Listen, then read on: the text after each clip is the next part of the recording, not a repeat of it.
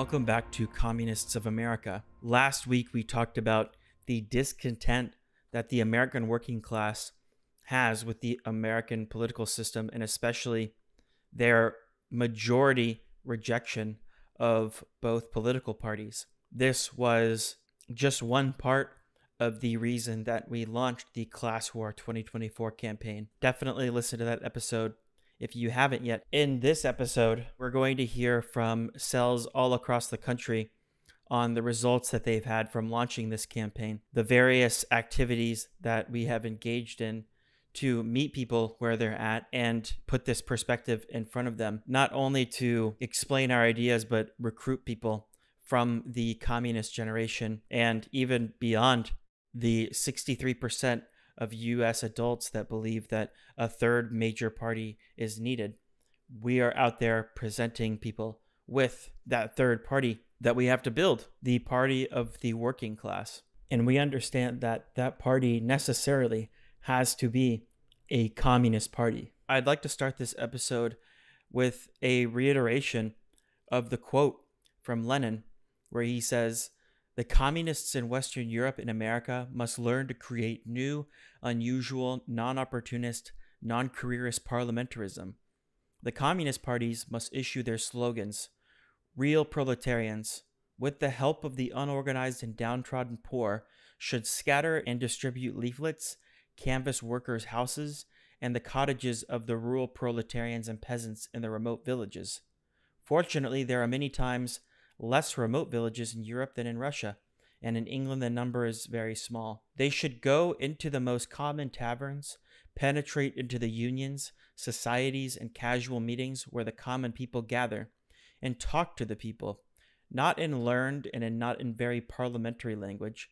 They should not at all strive to get seats in parliament, but should everywhere strive to rouse the minds of the masses and draw them into the struggle, to hold the bourgeoisie to its word and utilize the apparatus it has set up, the elections it has appointed, the appeals it has made to the whole people, and to tell the people what Bolshevism is in a way that has never been possible outside of election times.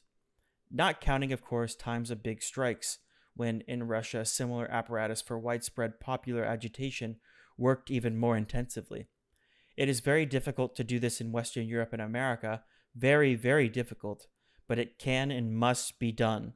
For the task of communism cannot be fulfilled without effort, and our efforts must be devoted to fulfilling practical tasks, ever more varied, ever more closely connected with all branches of social life, winning branch after branch and sphere after sphere from the bourgeoisie."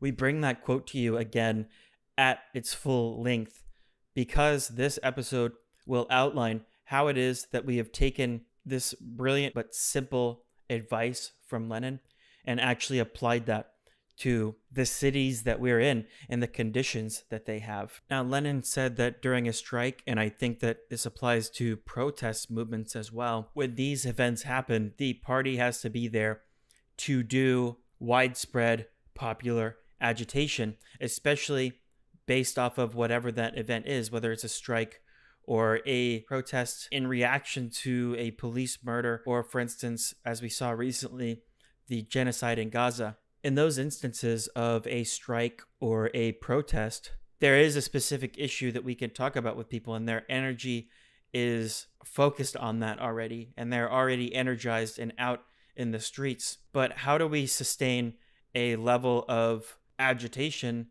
that is during an election season where people are still going about their day? They're not marching in the streets necessarily. They are going to work. They're taking care of their families at their homes. They are commuting to school. We have to employ a variety of tactics to meet these people where they're at. And this is often done through tabling and agitation on campuses and street corners and anywhere with a lot of foot traffic. A lot of this episode and the way that it starts is talking about door knocking, but you should definitely employ a variety of tactics. We still want to build on campuses where we have a presence all over the country. If you are near a campus, you should agitate and table on the campus. If you're in a big city, you should go to parks and street corners to table, anywhere where you'll find a lot of people and anywhere where you could potentially run into a communist that isn't organized yet. The anecdotes from this episode will demonstrate even a cold introduction to somebody, like knocking on somebody's door and explaining ourselves and what we're trying to build, can also be an effective tactic. You're going to hear from some comrades from Philadelphia, New York, and San Diego about the challenges that they found when they adopted an initiative of going around and knocking on people's doors, which can be challenging because it's not always just that easy of going and knocking on people's doors. And it can also be a little bit scary. You don't know how somebody's going to react to what you're saying. But the Bolshevik method is that of smashing obstacles, and we have to go out boldly. And I think that something that we can learn from these comrades is how to do that, how to smash the obstacles, but also get a sense of reassurance that we will meet people that agree with our ideas, but only if we take these kinds of bold initiatives.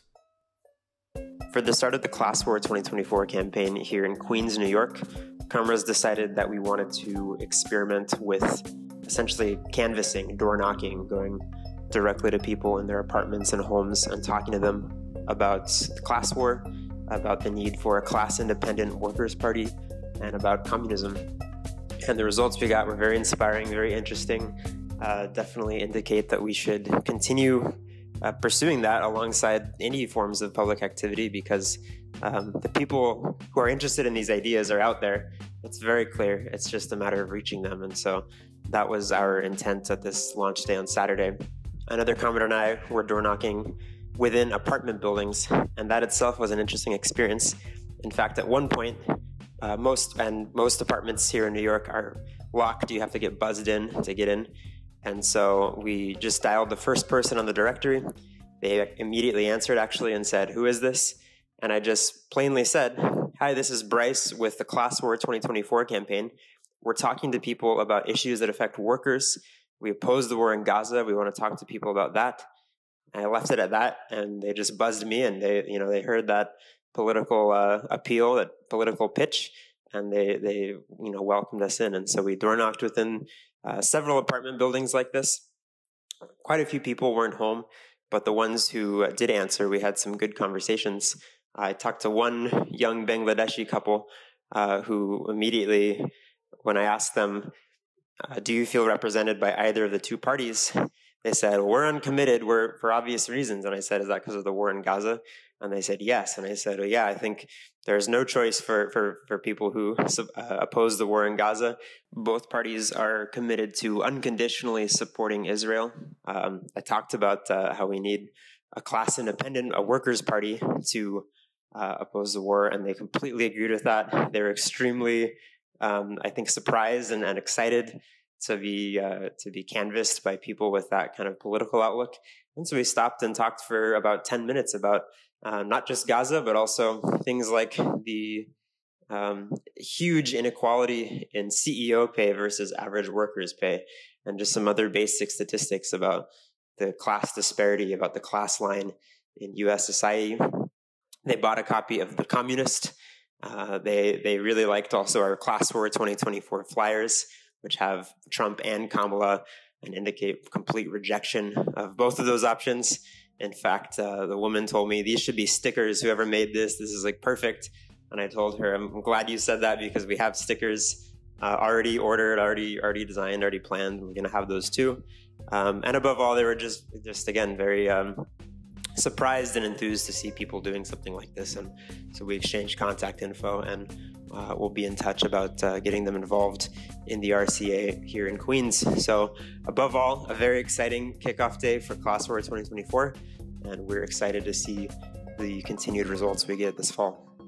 I think a big takeaway from that is the comrades in New York did not let the barrier of having to be buzzed into apartments prevent them from knocking on people's doors. This is the approach that we should take with everything. If there's an obstacle in front of us, how do we think about solving it rather than kind of just letting it preclude us from doing any work at all? What if that barrier is a language barrier, though? Well, the comrades in San Diego actually encountered this and found a way to deal with that? We've learned a few things so far.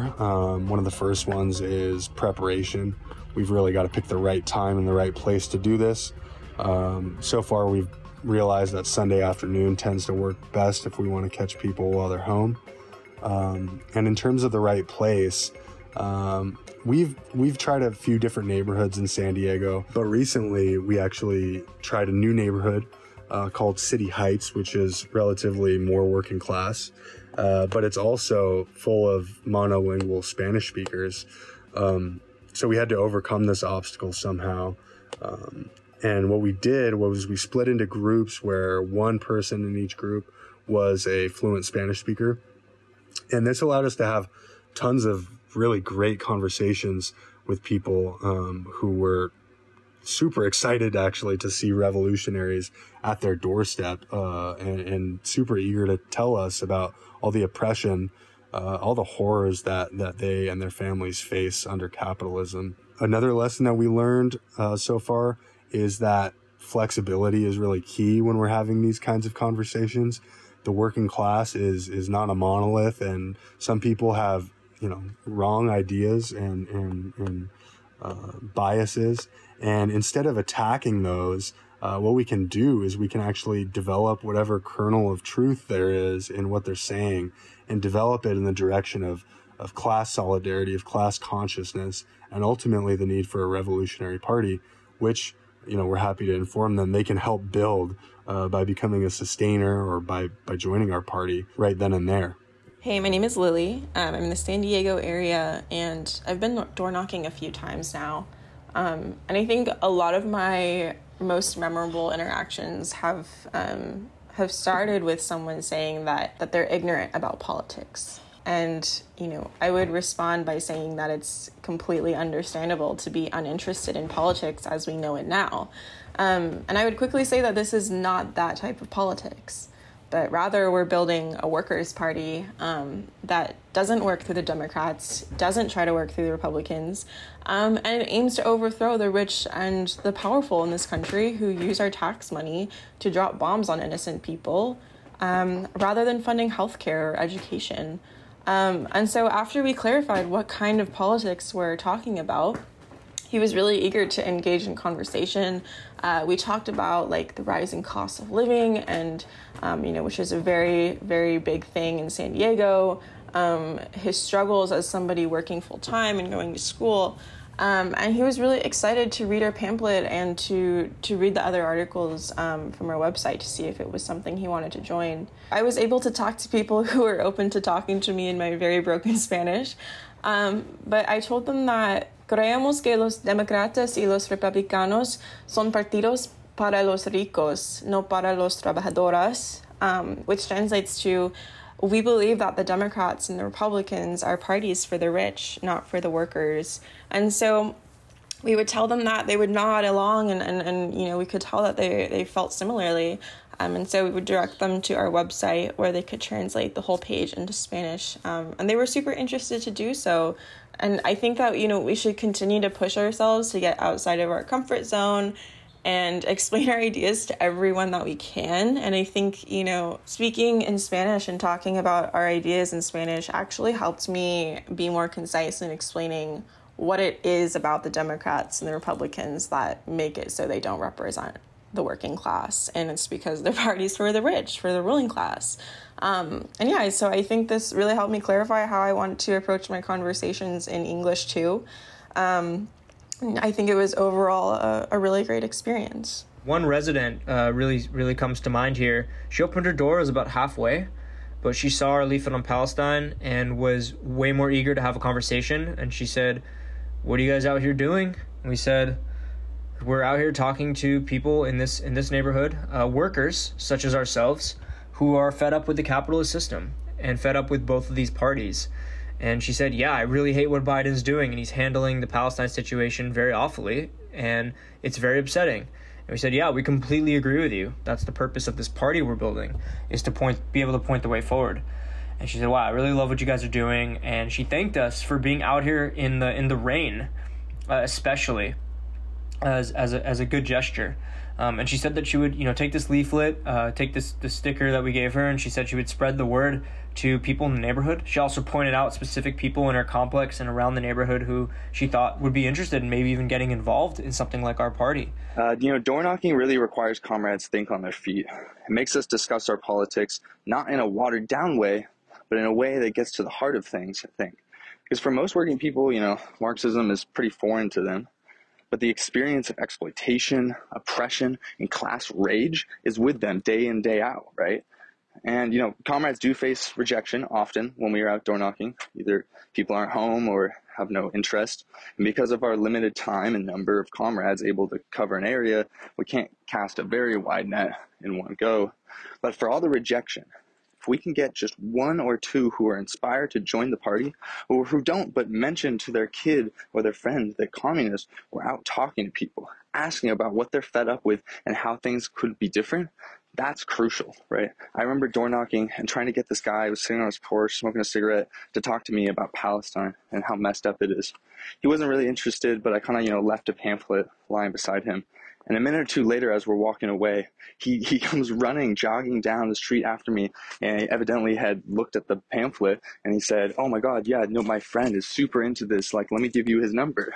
And so I, exchanged the information. And so all of these, you never know what sort of butterfly effect you're going to have. And it's crucial that we look for all avenues to bring these ideas to people and put forward the communist position, especially right now during the election season.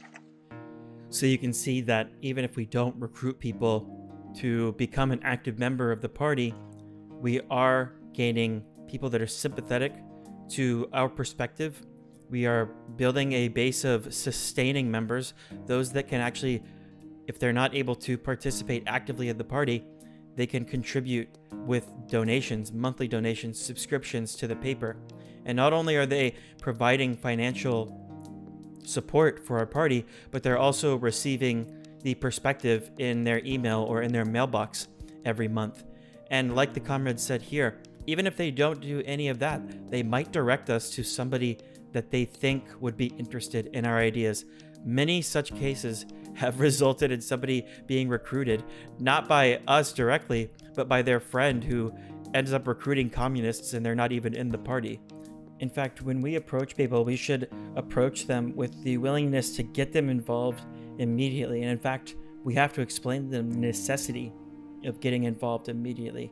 If we find somebody with enthusiasm for what we're doing, we should ask them that day to become members and to become involved in the activity that we're doing in that moment. That if they are able to, then they should come with us to door knock, come with us to leaflet, to table. Our door knocking campaign exposes the possibility that we can connect people with these ideas to people that they didn't even consider discussing these sorts of issues with, as our comrade Jan in Philadelphia points out about door knocking in apartments. We can literally go and knock on 3 doors at once, and that actually created a very interesting effect where 2 neighbors that are right next to each other open the door at the same time, have this conversation, and the neighbor looks that another comrade is talking to their neighbor, and they're nodding in approval and smiling at that, seeing that we're asking literally everyone on the block about it. We also wrote a bunch of leaflets titled, "Are you tired of being asked to vote?" And that has, received a huge response. And if we have a lot of leaflets, we leave them under the carpet at the front door. What I'm really excited about is, those neighbors know each other at all. They talk to each other. They will probably mention, those who had conversations with us, they'll probably mention us and they'll talk to each other about it.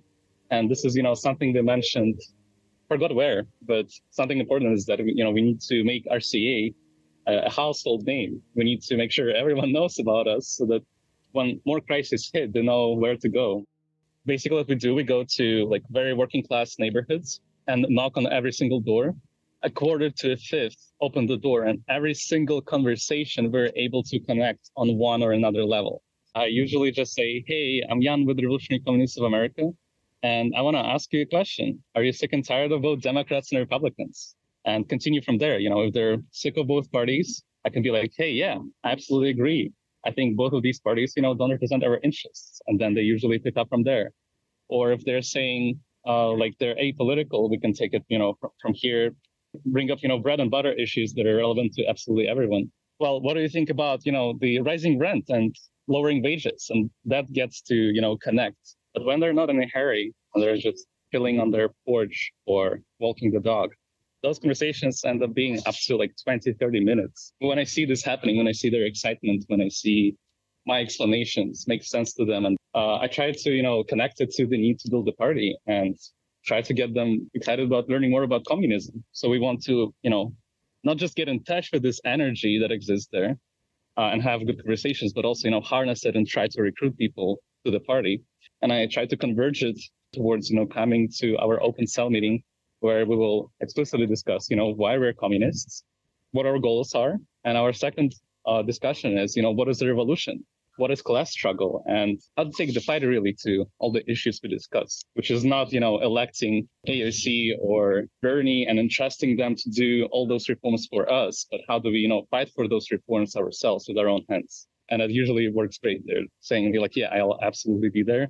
I'll check out your website, and they grab the leaflet. We're good at collecting phone numbers. This is also another thing we end with is like, hey, do you want to exchange phone numbers to stay in touch? And most of the time they say, yeah, absolutely. And the conversation has gone great. So for myself, I can say I've had about 40 conversations and I got about 7 phone numbers. I think agitation, will inevitably attract, this communist layer if they listen to it, if they're, there for it. But it will also, give us a chance to connect with a developing layer that is, about to become part of the communist layer. There's a layer that is actively making a lot of conclusions right now and are basically, communists without realizing. And all it takes really is for someone to step in and say what everyone already thinks about, but say it out loud. People in big cities should definitely be encouraged to table at parks and on street corners and areas of high foot traffic. But if you live in a place that doesn't have that, then the door knocking is a great tactic to employ. So we recently started a cell out here in Queen Creek, which is a suburb, or I guess you could say it's probably a rural area of the Phoenix Metro. We have a problem that I feel like the big city comrades don't have, which is that we don't have a lot of public places that have a lot of foot traffic. And to kind of address that, we decided to do a social. One of the local comrades likes to say socialize to organize. So we created this social around the Class War 2024 leaflets. And we went out to the neighborhood to canvass and tell the community about it. There was this one man who opened up and I introduced myself. I said, hi, I'm Zavi with the Revolutionary Communists of America. And we're out here to invite the community to a social and political discussion that we're doing around the election. A lot of people feel really disheartened by both choices and aren't really interested in either Trump or Harris.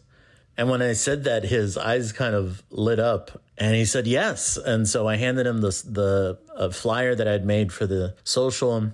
And he said, I'll definitely be there. And it was like the second door. And so I was very nervous. And for me, it's just a testament to the fact that even in the suburbs, there are communists out here. There have to be. And we're going to find them. We have to go out boldly everywhere that we're at, not in just the big cities, the metro areas, but in the suburbs and rurally as well. And the principle of not counting anything out goes for the people that we're talking to, of course. There's a lot of success in talking to young people. You hear from young people a lot on our podcast. We talk a lot about the communist generation, and that can kind of be assumed to mean just young people. But honestly, there are no generations in America that are going to be exempt from the crisis that capitalism is going through and will go through. There are a lot of middle-aged people and older people that share the same perspective as us. So when we approach people, we should come into it with a fresh, class-based approach, just like our comrade Jan from Philadelphia discovered. There was this one group of middle-aged, like in their 50s, I would say, and they were just sitting like on their porch. And And I approached them and I opened the conversation, and we had an amazing discussion. They themselves brought up the genocide in Gaza, and were saying how, yeah, I feel like they just collect our taxes and the rich don't pay their taxes. And then they send billions to murder, Palestinians. They said that, yeah, we don't trust all these politicians. They don't represent our interests. Whoever we vote for, they say one thing, but they do the complete opposite. I was like asking them, who do you think they represent really? And that question, everyone was like scratching their heads and thinking, and I held them out a bit. And I said like, hey, do you think it's maybe the rich? And they were like, yeah, absolutely. They like really agreed and thanked me so much for the conversation. And they said they will show up at the meeting on Sunday. You usually expect younger generations to react like this, but it's just, people in their 50s, older workers, they have lost all illusions in American exceptionalism and American prosperity, which is really, really inspiring. And it puts urgency on us to build the party up. So on the first day of the Class War 2024 campaign, the Queen's comrades in New York City decided to meet up in Astoria, where we spent about 2 hours going over issue number 5 of the Communists in order to help sharpen our theories before we hit the streets. And lo and behold, only 5 minutes into stepping out into the public, kind of orienting ourselves, coming up with a game plan, an older gentleman in about his 40s was walking past and caught my eyes as I was wearing my Hammer and Sickle t-shirt with the communist flag in my hand. And I saw him throw up a little fist of solidarity. And I immediately pulled him aside and was like, hey, are you a communist? And before we knew it, within 10 minutes of just getting out and reaching out to the public, we already had people interested in the cause coming to join us. Later in the day, we swung by a falafel spot. They have a lot of Palestinian solidarity flags all over the place, Genocide Joe pictures up in the windows, and on the floor is tons of pictures of Netanyahu and Zionists that you get to gleefully walk all over their face as you head to place your order. But surely enough, all the workers in there were more than excited to talk to us. We handed them many of our class war pamphlets, which were a perfect jumping off point in order to get these conversations started. Every opportunity to put our perspective forward should be taken. There are plenty of people out there among various age groups and backgrounds that agree with our perspective, and maybe they haven't been introduced to it yet, but once they do, they realize that this is the perspective that they have, and it's finally been given an expression. And not only that, but there is a party to organize in along those perspectives. Like it was said before, we can't count anybody out based on our assumptions. Obviously, if people count themselves out in the conversation, that's a different story. There are people that maybe they don't agree with us on all things, and maybe they have illusions in one of the two parties. We should still find a way to speak to these people, and that goes with both forms of lesser evilism. There are people that believe that Kamala Harris is the lesser of the two evils, but there's also people that think that Donald Trump is the lesser of two evils and represents a challenge to the status quo. Even with workers that hold those illusions, we have to find a way to reach them. Even if they say, yeah, I think I'll vote for Trump this year, you don't stop the conversation there. Ask them, why do you think Trump? Why do you think, he is the answer? And usually you don't have like a very concrete or firm answer. It's just like a hunch. It's like an illusion that is very easy to dispel. It's enough to just mention that he's from the class of the rich, and he's, ultimately doing this out of his self-interest. And all he does is, try to connect to us workers with demagogy, a complete lie that the economy is getting worse because of the immigrants. And when you clarified that, so the two people I talked to got their head scratching. They were like interested, and they're like, give me that leaflet, I'll look into it. After our founding Congress in Philadelphia, I flew to my mom's house in southern Idaho, which is a very conservative area. Her and her husband are both huge Trump supporters. My mom starts her days off by watching Fox News. They're small business owners and have really struggled with money their entire lives. They are deeply dissatisfied with the direction our country is going in, like most Americans. They are worried about inflation, gas prices. They're upset about all the money we're sending to foreign countries like Ukraine. And usually we have a hard rule against talking about politics because we generally disagree on every single issue. But this time around, they asked me to explain to them why I'm a communist. They seemed very interested in my Class War 2024 brochure that says, "Neither party represents the working class," in big text on the front. And they seemed surprised that communists don't support the Democrats. But over the course of a couple of days, I was able to win them over to our ideas. There was seriously not a single point I made that they disagreed with after I patiently explained it and answered all of their questions. We talked about how all the profit that corporations make are just stolen wages from workers, and that billionaires do absolutely nothing to contribute to our society. We also talked about how the ruling class uses identity politics to divide the working class. We even talked about the successes of the Bolsheviks after the 1917 revolution and why the Soviet Union degenerated under Stalin. And at one point, my mom said, "Well, why don't you just stop calling yourselves communists?" So it was really only the terminology that she seemed to have a problem with. And her husband asked me about our views on the Second Amendment. And I told him that as communists, we don't support gun control because it would mean the working class majority giving more power to the state and the police. And he responded with, "Well, I guess I might just be a communist." So, my family, they're just as dissatisfied with the status quo as we are. They are well aware that we live in a dying empire and that the political elite will not be the ones to save us. I think that story about the comrades' parents is a good way to remind people that it's not just door knocking, it's not just tabling or the formal planned activities of going out and trying to meet random people, but even engaging in the political activity in our lives when the opportunity presents itself with our family and friends. As our comrade here in Ventura that you're about to hear from learned, that an opportunity can pop up in a variety of situations. For this comrade, it was getting on the mic to talk to classmates. So I'm a first-year student at my local community college, Ventura College, and we had an orientation a couple weeks ago. We were reading articles about the stigma on community colleges and community college students. One was a New York Times article and one was a Forbes article. There was a blatant lack of class analysis in both articles. And then one person from the table would go up in front of the class, get on the microphone and share what they learned. And so to the whole of the orientation of first-year students, I went up and I stated that if there is a stigma on community colleges and community college students, it's a stigma against working class people, right?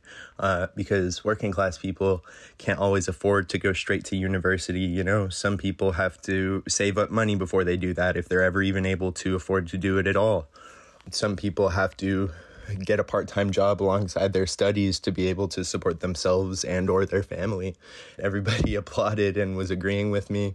The faculty who was running the orientation, not knowing that I was sort of propagandizing, they said, yeah, great critical thinking skills, drawing the articles along class lines. So what we all need to do is go into our schools and tie the issues that they face into the root cause of all of these issues. For this fall offensive, let's just let's view everything through our Marxist lenses, right? Do what we can to build the party and to show everybody that the issues that they face are directly caused by one thing, and that one thing is capitalism.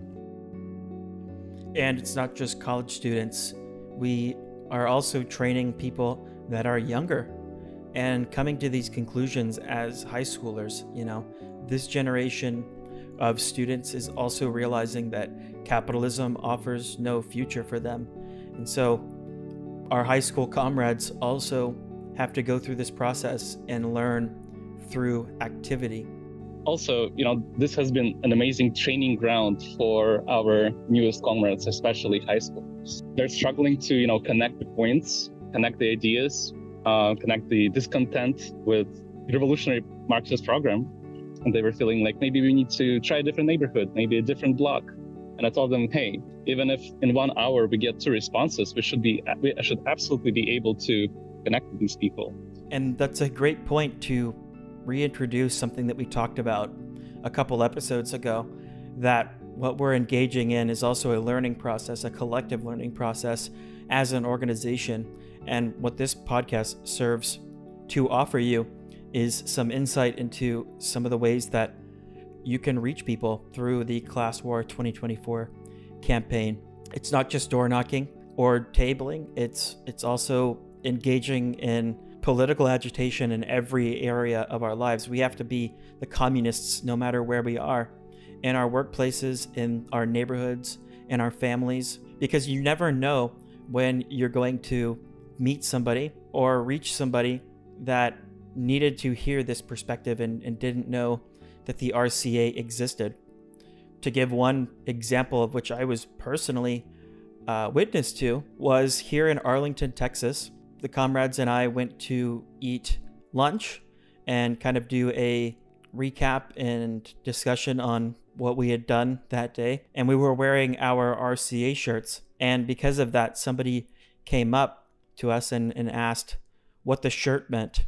And after explaining that we were trying to build a party for the working class because neither political party that is represented by the 2 presidential options is going to save the working class. The working class needed their own party.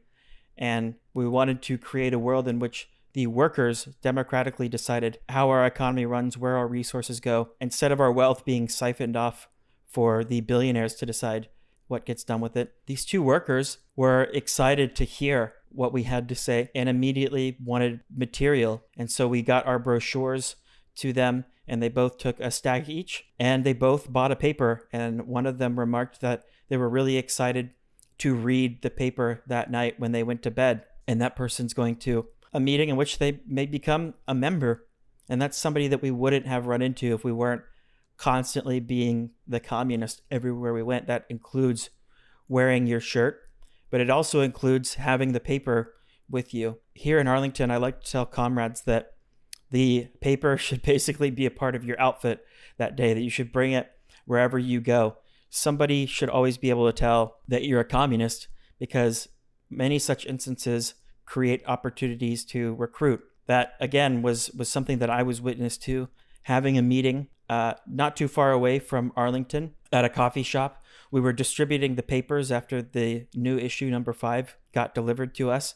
And because we had the papers on a table, somebody passed by and pointed at the paper and said, "Oh, the real news." And they tried to just keep walking. We said, wait, are you a communist? And they said, "Oh, I don't know. I don't really know a lot about it." So I basically said to them that what we wanted was a world where the workers are in power and not a handful of billionaires or bureaucrats deciding what to do with the profit that they extract from the working class. And one of the ways in which they dominate us is with the media that obviously he had a distaste for. I then asked him, "Well, where did you get your news from a working class perspective?" And he said, I don't really, basically. And I said, "Well, this is our media. This is the working class media. This is where, from the workers' perspective, we can analyze what is happening with the world around us and drawing it back to the ultimate source of those problems, which is the capitalist system." And our paper not only talks about those problems, but how we can solve it and how we intend to change the world. And so after that explanation, he bought a paper. And the really important thing was that we got his info so that we could discuss the contents of the paper and hopefully recruit him. That wouldn't have happened if we hadn't brought the paper with us wherever we went and left it out in the open, just because these accidental moments can mean the difference between somebody being pessimistic and not having an option outside of the 2-party system and having an actual optimistic direction to go in, which is the only option, which is revolution. The only optimistic path forward is revolution. Some more smaller reports that we got were on this question of, going into pubs and bars and restaurants and things like that. There are 2 instances in which comrades have recently gotten contacts at bars because they had the paper out, one in Seattle and another one here in Texas, where one comrade in Seattle actually stood up and gave an agitational speech. Some people weren't really into it, but there was a group of people that came and spoke to the comrades and wanted the material. And one of them ended up being the owner of the bar and said that they agreed with what they were doing and that they appreciated that they were there and excited that somebody was fighting. So you have to be the communist everywhere you go.